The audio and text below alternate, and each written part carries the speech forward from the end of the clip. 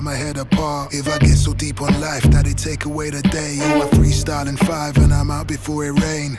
I will kill cause it's always what I do. Hi, I'm Sam, welcome to my channel. Today we're going to be looking around service families accommodation, or as is known, married quarters or the pad estate.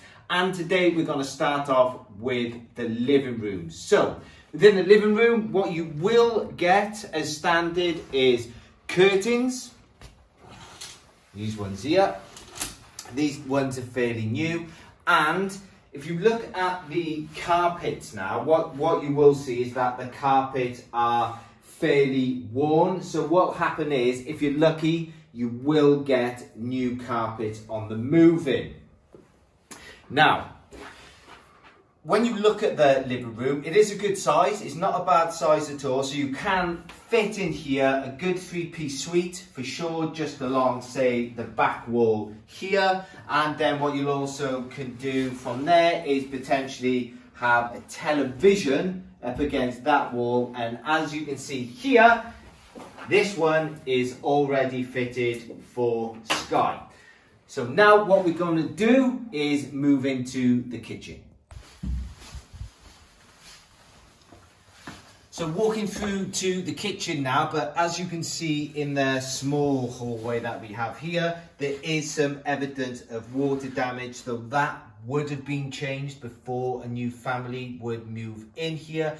But the chances are all the carpets are going to be changed anyway, so that shouldn't be a real issue. So let's move into the kitchen. So as you can see with the kitchen, it's pretty old, probably from the looks of things the 1800s, but it is fitted with an oven. So all kitchens will come with an oven as standard in married quarters. What they will not come with is a washing machine or a dryer or a dishwasher, but there will be plumbing already installed for you to fit them within the kitchen. But like I said, this will probably have a new kitchen anyway, because it is the real old style kitchen. Tell you straight, like the more you got to work, then the more you work to make. That's part 1. Part 2, I tell you straight, it's the more you eat and make, the more you sleep and never wake. On the road to grass is greener, gotta think about those breaks, cause I know from first hand deciding bitches, rats and snakes. Life is getting on top and I wanna make it stop. Seems the only choice I got, get away. And you were feeling on top and that bubble got popped. Now that feeling that you got is get away. So when the good times drop, never overthink a lot. If there's bubbly to pop, let it spray. It's one life, one shot, take a look at what you got and the waste you got. Here we are in the garden. Virtually all service families accommodation will come with a garden, some much bigger than others. Luckily mine was quite small, so I didn't have to mow it for too much time. Okay, now we are going to move upstairs. This is a 3-bedroom house with an upstairs bathroom and 2 storage areas. Okay, so starting off with the bathroom, the floor, that's really old. It's the linoleum like in the kitchen, bath, sink and toilet. Now this bathroom, as you'll see in a second, is quite old, therefore this will be renewed as well. Too much minor shit escalating into high stakes. Life is cheap, all I wanted was some rice cakes. Loud that shit, 1L, one side of drum. Playing a buggy based version of cyberpunk. The world is cold, kid, I'm going off grid. I'm not made for playing roles, kid, I'm going off script. Don't tell me when I'm right, don't tell me. Okay, now we've moved into bedroom number 2, the second biggest bedroom. Once again, the carpet will need changing. The beige velvety curtains, which will be standard throughout the house. Most houses that you move into will have the same curtains throughout. Obviously you can change those should you want to, but on march out, when you leave, you have to put the ones back that came with the house. And also within this bedroom, you will have a small storage area here. So this is one side with a raised plinth, and then the other side as well, you can hang the rest of your clothes. Okay, so moving on from bedroom 2, we'll have a look at where you're going to store your towels. And in here we've got the immersion heater and also your gas central heating unit as well. Okay, right, bedroom number 3, usually where the youngest child goes, obviously. Same again, carpet's exactly the same throughout, same curtains, and another smaller kind of storage area that you'll have there for the clothes. Okay, and now we move into bedroom number 1, the master bedroom, obviously where all of the magic happens. Once again, same curtains, exactly the same carpet, and slightly larger storage unit, exactly the same raised plinth there. And moving over to the other side, once again, the same hanging rail. Right, so this is the last closet that I'm going to come out of upstairs, and once again, this is generally where the bigger closet upstairs is going to have most of your military equipment in. What we generally did is my wife had the wardrobe in the bedroom and I had the closet to put all my things in upstairs.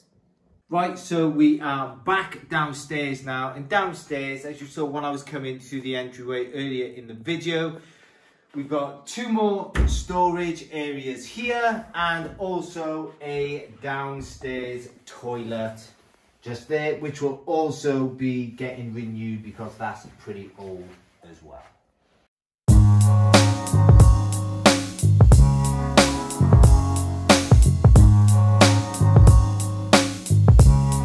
Yo, what's up, Scally? Grilling Dick and Harry, that's a teenage thing. That was me, actually. Funny shit. Keep it dealo, I don't need no paparazzi, cause I'm prone to use my headlights to down on Matarazzi. I'm more mellow than your Fabio Capello. A little bougie, date a girl who plays the cello. I spy the world like it's no drama. Take it too seriously and you're part of the drama. So get your armor if you're afraid of Osama. Get your KKK hoodie if you're afraid of Obama. But if you want the perfect armor, I got musical Nirvana to let your head down and rub like Carlos Valderrama. We do days and night shifts, yeah, life's a bitch. I try, give that short shrift, cause life's a gift. Yo, I raps on a track just to rise and lift. I don't cling to no raps, I just float and drift. Time to break out the papers, inhale the vapors. It's no drama. Time to grind up the trees and blaze a few acres. It's no drama. Time to break out the papers, inhale the vapors. It's no drama. Time to grind up the trees and blaze a few acres. It's no drama. Yo, hip-hop's film scripts, keys and snares. So be safe in the knowledge that there's no change here. My mind roams when I'm tripping through time zones. The rapper write lines, tie clothes like pine cones. Cap hill boots, the packed hill still proves that we're moving merge, flowing like we're human turfs, super nerds. We just indigenous dudes rhyming over didgeridoos. My mind frame racked up in spy planes. I'm sane to the point where I break like I say. I'm just one slick dude that slipped through mum's misused tissue like a chew, bald and broke. Cheers God, I wish you'd shared the joke with a South Wales Buena Vista. Up in the ante like I felt that sister. I bring relief like lumps. So, how much is all this going to cost a soldier that moves into soldiers' married quarters? Well, it'll cost you around £250 a month to pay for the house and £150 a month for council tax. Now that gets taken out of your wages and it's called charge in lieu of council tax, which is sidelocked. So essentially, it'll cost you around £400 a month for this 3-bedroom house here. Now, if you want a garage, because this doesn't have a garage attached, then you're looking at an extra £30 a month. So £430 in total. You all have to pay electricity and gas yourself, but you will not be getting charged water rates. That will come out of your wages as part of the rent for your house included within the £250.